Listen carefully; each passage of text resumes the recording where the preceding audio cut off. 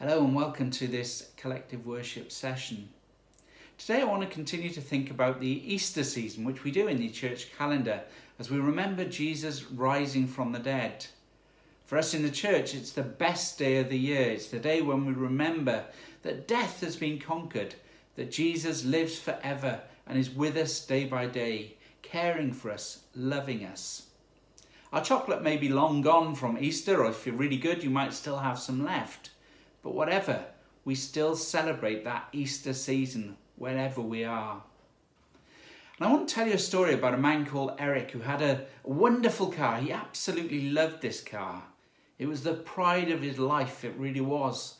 And he used to take it out for a drive day by day just to show off, really, just to show what an amazing car it was. He also had a next door neighbour called Frank, who he didn't really like very much at all. And the problem was that Frank had a big tree in his garden, and the tree kept dropping leaves and bits on the car.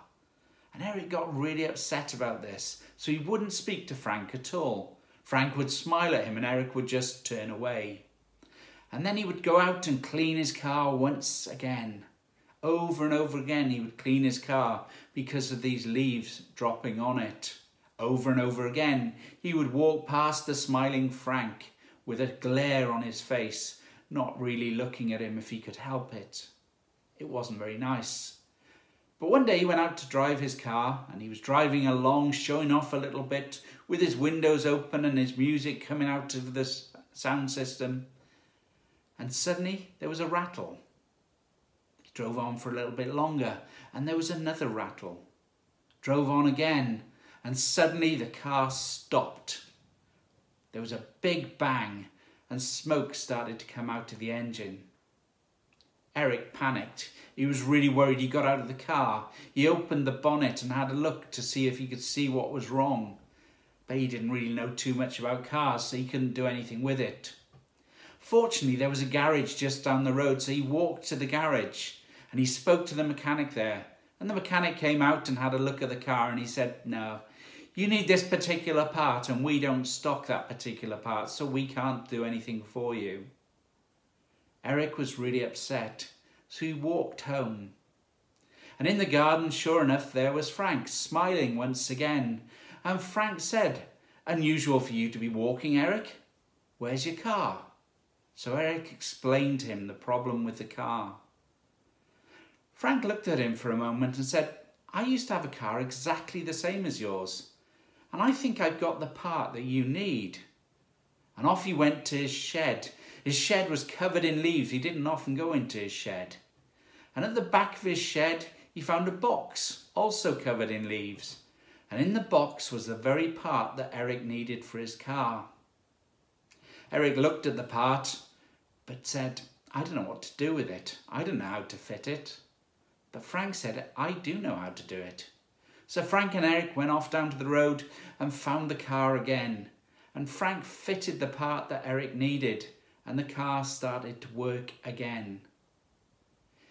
It was a reminder that people can sometimes surprise us with how good they can be. Frank was getting nothing out of Eric. Frank had been ignored by Eric. Frank had had nasty looks off Eric. But he still wanted to be kind to him. He still wanted to help him when he needed it. And Eric's mood towards Frank suddenly changed. But actually at Easter time we remember Jesus doing something for all of us by dying on the cross. He took away all of the things that we do wrong sometimes and said, "I love you." And when he came back to life, he reminded us of that fact, that he loves us, that he cares for us, that he walks alongside us every day. But also that he wants us to be a bit more like him. When Jesus was dying on the cross, he said some words. He said, "Father, forgive them, for they know not what they do." By this, he meant the people that had put him on the cross, the people that had hung him on that horrible cross to die. He asked that they be forgiven.